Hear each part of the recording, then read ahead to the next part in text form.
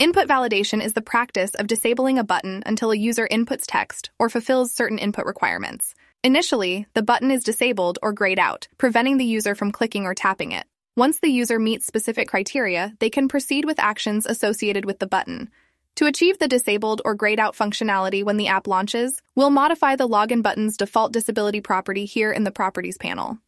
Now let's head to the Blocks tab to define the criteria for when the button will be enabled. In the Advanced Blocks section, click Any Component. The Any Component blocks allow you to perform an action on many different components of the same type. For example, rather than set up separate block combinations to monitor for changes to the email text input and the password text input, the Any Component event block monitors for changes to any text input component on the screen. Add an If-Do block from the Control Blocks drawer. We want to set criteria for each text input component, the email address and password, so click Logic and drag and drop the AND block next to If. Click Text, drag the Does Contain block, and drop it in the first half of the AND block. All email addresses have an @ symbol, so we can use that as criteria for the email address text input. For the password, Google's current minimum password character count is 8, and Firebase's is 6, so we'll say the password text input must be a minimum length of 6 characters.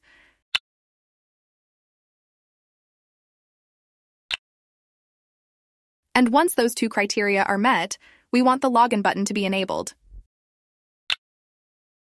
Our users will likely be frustrated if they think they've completed the fields correctly and the sign-in button is still disabled. So let's add some messaging to communicate the issue. We'll start with the email address. Click its text input in the component tree, and drag and drop the When Text Input Unfocus block. This event fires when this text input loses focus, i.e. the user clicks or taps on another component. Add an If-Do-Else block. Click Logic, drag the block with 2 empty spaces separated by an equals sign, and connect it to the if. Copy and paste the Does Text Contain the @ symbol block, and place it in the first half of the equation.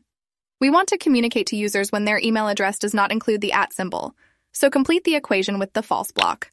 This app already has an error label component, so we can repurpose that to communicate with the user that there is an issue with their text input.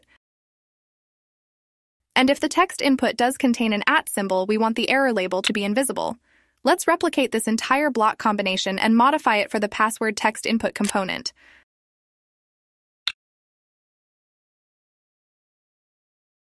Let's test it out in the web preview. When the email address we input doesn't include an @ symbol, the user is presented with the error message, and the button remains disabled. When we correct the error message is no longer visible. Let's test the password as well. Great! We've successfully implemented text input validation to disable a button until our text input conditions are met. Thanks for tuning in. Be sure to check out our other tutorials and Thunkable Academy courses. And remember, innovation should have no limits.